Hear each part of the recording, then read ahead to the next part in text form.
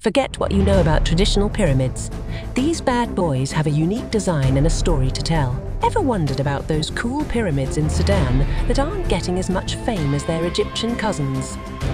Get ready for a journey through time, a touch of grave-robbing drama, and a peek into the afterlife antics of ancient Nubian royalty.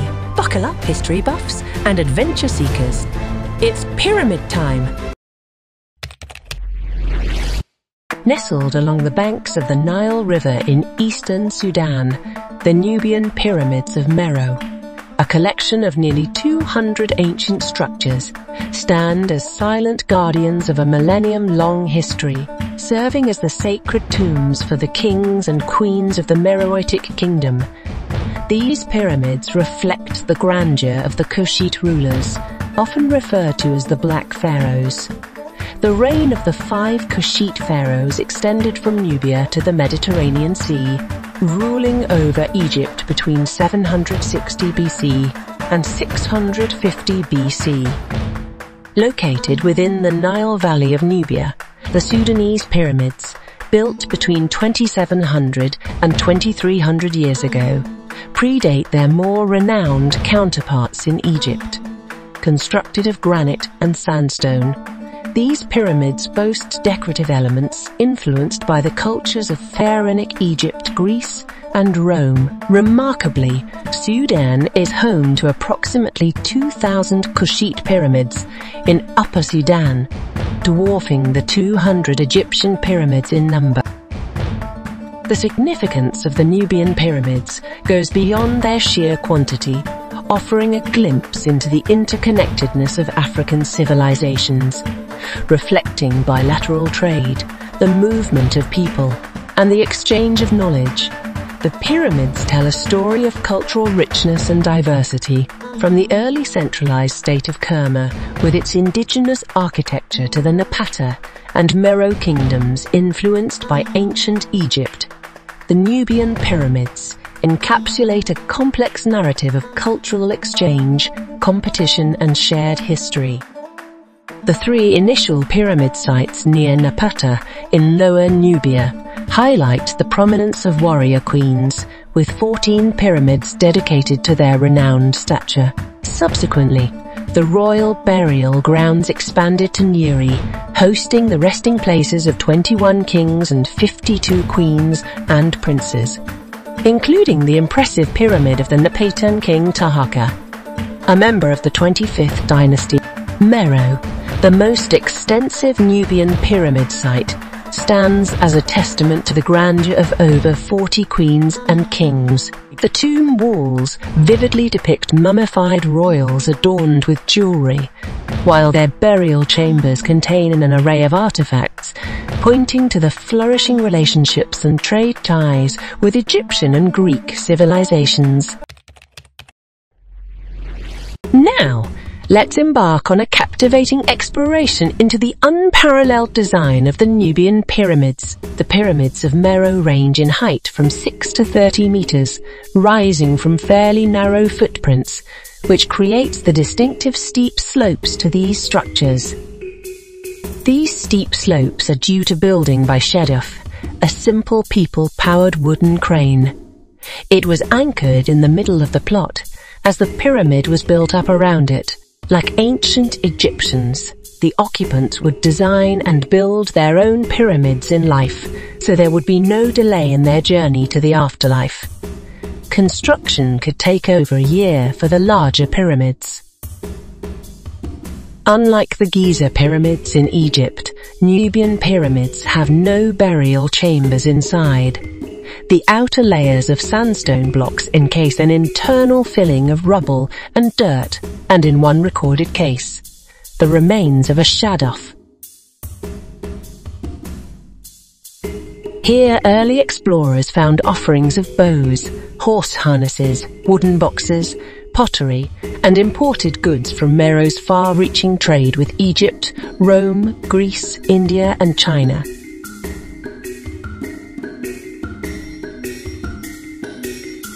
The south wall depicts the occupant's life as a king. The smaller scenes before them likely depict parts of the funeral process, as offerings of cattle were a common practice.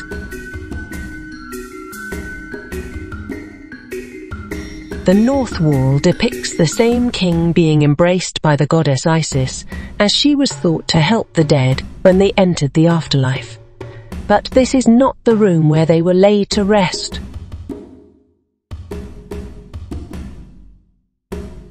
A buried staircase descends beneath the pyramid, landing in front of the entrance to a tomb.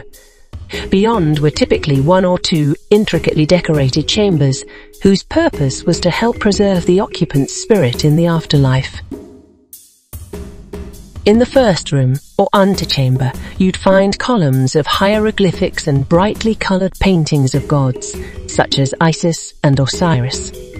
The Kushites and Egyptians had intermingled for thousands of years at this point, and shared many gods. The second chamber would have similar decorations. Niches in the walls may have held sculptures. This is where the king or queen would be laid to rest on a wooden bed. However, modern archaeological digs have never found any remains.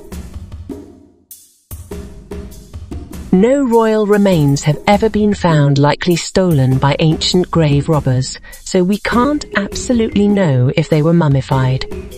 But associated items have been found: surgical tools, canopic jars, precious incense and oils. Here kings and queens were entombed in death, but what about their stories in life? King Arkamani I played a pivotal role in the evolution of the Kushite civilization, particularly in the strategic relocation of the capital from Napata to Meroë. This gradual shift, initiated by King Aspelta 320 years prior to Arkamani's reign, reached its zenith under his rule when he became the first monarch to find his resting place in Meroë. A notable aspect of Arkamani's reign involved a challenge to the traditional power dynamics between the king and the high priests of Amun in Napata.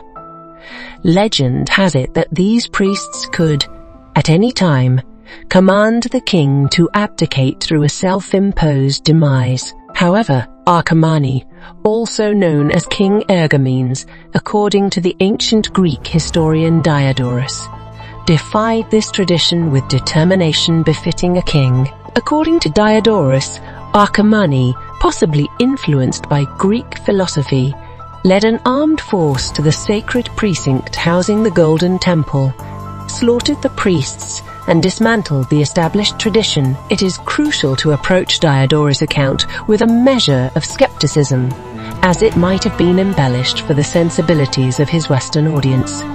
Nevertheless, this narrative sheds light on the formidable influence held by the priesthood in Napata. Arkamani's reign also witnessed a deliberate divergence from Egyptian cultural influences in Meroë. Instead, he championed a resurgence of Kushite identity across various facets of life, including art, politics, rituals, and architecture. Notably, his pyramid marked a departure from Egyptian conventions, being the first built in the distinctive Nubian style. The true intricacies of Arkamani's era, including his purported involvement in creating the Meriotic language, remain shrouded in the mysteries of history. Deciphering the Meriotic language holds the potential to unveil further nuances and realities of this transformative period in Kushite history. Arkamani II, also known interchangeably as Arkamani or Ergamenes II, appears to be a monarch whose name echoes that of his forebear, Arkamani I, despite the uncertainty surrounding their familial connection, owing to gaps in our understanding of the Kushite royal lineage and succession order. Arkamani II stands in stark contrast to his namesake. His reign reflects a marked shift in cultural inclinations, with a notable effort to reintegrate elements of Egyptian culture into the fabric of Kushite society. One of the most tangible expressions of this cultural renaissance is observed in the architectural landscape of Arkamani. II's era. Unlike Arkamani I, who sought to distinguish Kushite culture, Arkamani II embraced a shared Kushite Egyptian architectural style reminiscent of periods preceding his predecessor. This stylistic revival is particularly evident in the design of Arkamani II's pyramid, which resonates more with traditional Egyptian aesthetic. The influence of Arkamani II's reign extended beyond Kushite borders, notably in the construction of monuments and temples in Nubia, close to the territories of ancient Egypt.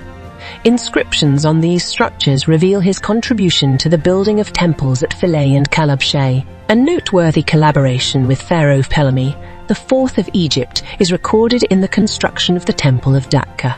Although these temples now reside within the boundaries of modern-day Egypt, they are still designated as Nubian temples due to their construction in a style that would have resonated with the Nubian population that once inhabited the region. Arkamani II's legacy is marked by his deliberate efforts to foster a cultural synthesis, blending elements of both Kushite and Egyptian traditions. The temples and monuments erected under his rule serve as enduring testaments to this harmonious interplay of cultures along the Nile.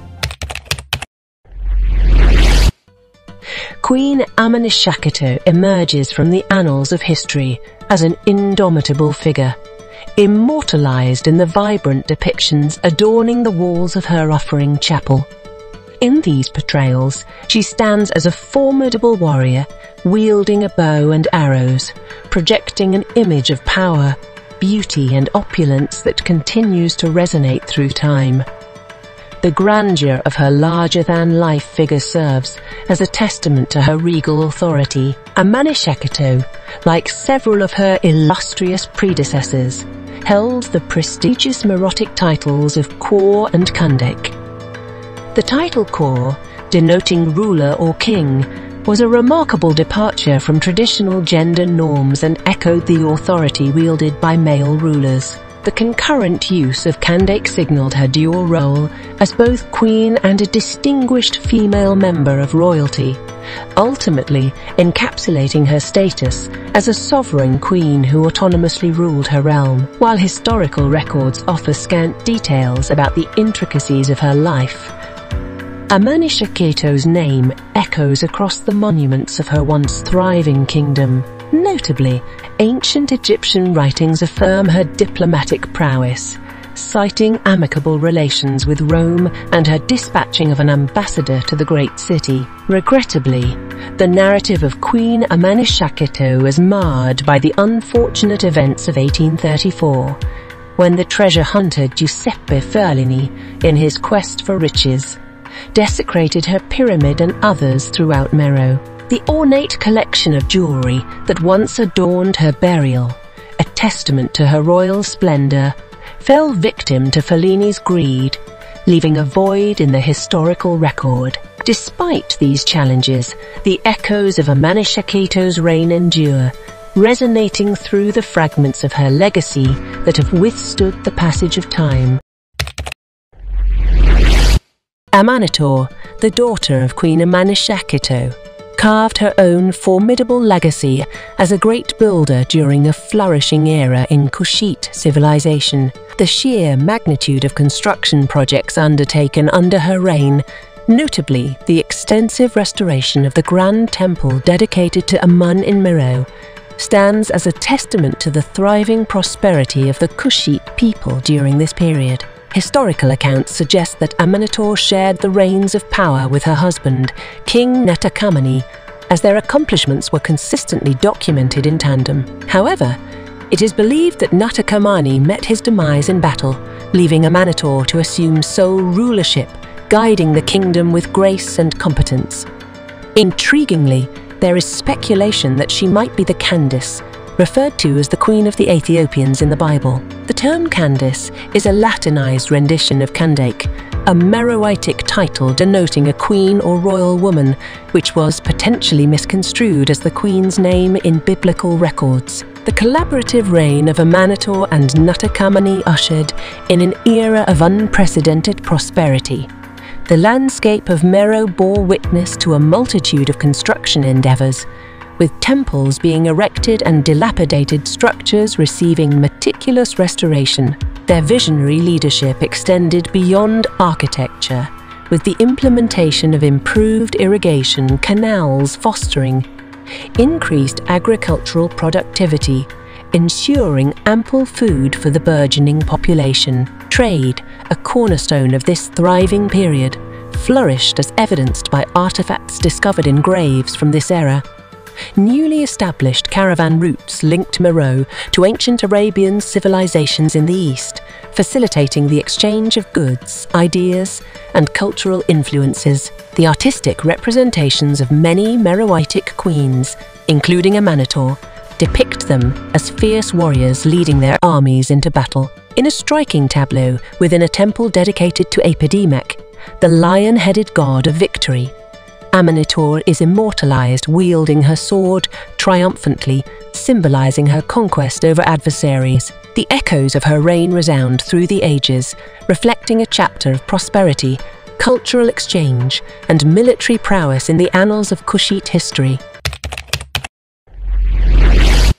The rich tapestry of Meriotic civilization, nestled along the banks of the Nile, remains shrouded in the veils of history, with much of our understanding drawn from the accounts of ancient Egyptians, Romans, and this historical narrative, though invaluable, carries the weight of inherent biases and potential inaccuracies as it unfolds through the lenses of foreign perspectives. A significant obstacle to unraveling the true essence of Meroë lies in the enigmatic Meriotic language, expressed through both cursive and hieroglyphic forms. This linguistic code, still elusive to us, guards the indigenous voice of the Kushite people, rendering their own account of events and beliefs beyond our immediate reach. Yet, the torchbearers of knowledge persist in the relentless pursuit of deciphering the Meriotic language, ensuring that one day the narrative of this ancient civilization will resonate in its authentic voice. Contemporary scholars and linguists engage in the intricate task of unlocking the linguistic nuances embedded in Meriotic inscriptions and texts. As these efforts continue, a future may unfold where Meroë, in its own words, articulates the tales of its culture, achievements, and challenges. The journey to comprehend the Meriotic language unveils a promising prospect. A day when the mysteries of Meroë will cease to be solely mediated by external observers. Instead, the ancient civilization will emerge as the author of its own story, allowing the world to witness its narrative, unfiltered and unalloyed, echoing across the corridors of time. Giuseppe Ferlini, a native of Bologna, Italy, embarked on a tumultuous journey during the early 19th century, driven by a fervent fascination with antiquities and a quest for treasures buried beneath the sands of time. His ventures took him across the Balkans, Greece, and eventually to Egypt, where he served in the national army during the Sudanese conquest, doubling as a surgeon. The allure of archaeological wonders and the rediscovery of ancient civilizations captivated the imagination of many during this era. Ferlini's sojourn in Egypt was not merely an exploration, but a relentless pursuit of gold and precious artifacts. The object of his obsession became Meroë, an ancient city nestled on the eastern banks of the Nile in present-day Sudan, once the capital of the Nubian kingdom of Kush. Though less renowned than their Egyptian counterparts, the pyramids of Meroë were deemed equally invaluable. In 1834, Ferlini, accompanied by Albanian merchant Antonio Stefani, embarked on excavations at Meroë. Despite initial disappointments, Ferlini turned his attention to the pyramids, orchestrating the destruction of over 40 of these ancient structures with the aid of approximately 500 local laborers armed with pickaxes. The relentless assault on these architectural marvels continued unabated, with the most significant discoveries emerging from the largest pyramid, Anis VI. Within its depths lay the tomb of Queen Amanishakheto, who reigned from 10 BC to 1 AD.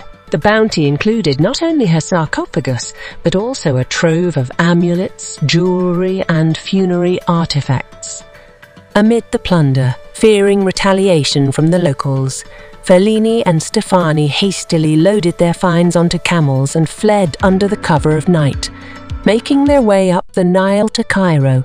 Ferlini's treasure, or rather the remnants of the ravaged pyramids, found their way to various corners of Europe through sales, donations, and auctions. While Ferlini's actions were not uncommon in an era that lacked the ethical considerations of modern archaeology, he is chiefly remembered today for the destruction wrought upon the pyramids of Meroë. Reflecting on his exploits, it is striking to witness actions deemed acceptable in a bygone era, actions that would undoubtedly evoke shock from contemporary historians and archaeologists. Ferlini's legacy, tarnished by the irreversible loss of ancient structures, serves as a stark reminder of the evolving ethical standards within the field of archaeology. Today, dear friends, we embarked on a journey into the heart of a sacred and abandoned place, one that resonates with the whispers of ancient civilizations.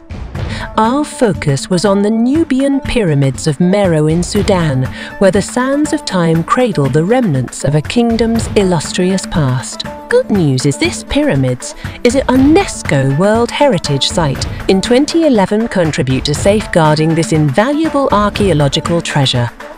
Thank you for joining us on this expedition into the sands of time. If you found this journey as mesmerizing as we did, don't forget to like, share, and subscribe.